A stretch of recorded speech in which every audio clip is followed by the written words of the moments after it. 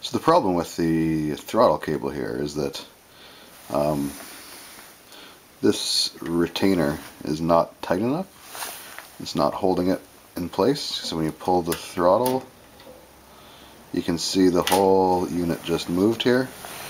And then when you pull it again, it barely opens the butterfly on the carburetor. So what we're going to do today is fashion up a new retainer for this. Keep that cable firmly in place and let us go full throttle.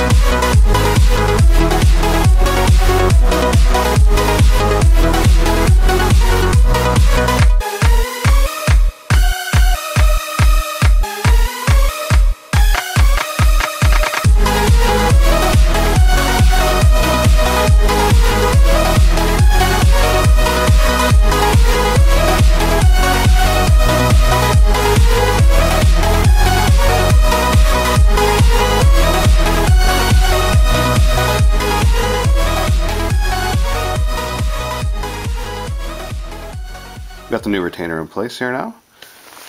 It's much sturdier than the old one, which was just a little clip of some sort. This one's made out of 3/4 inch wide by 1/8 inch thick flat steel.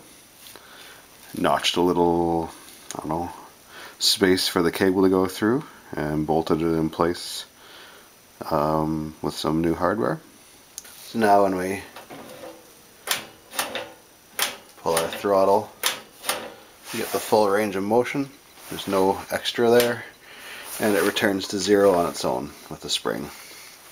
So, I'm going to go inside and warm up a bit because it is freezing out here, and then we will take it for a test rip after lunch.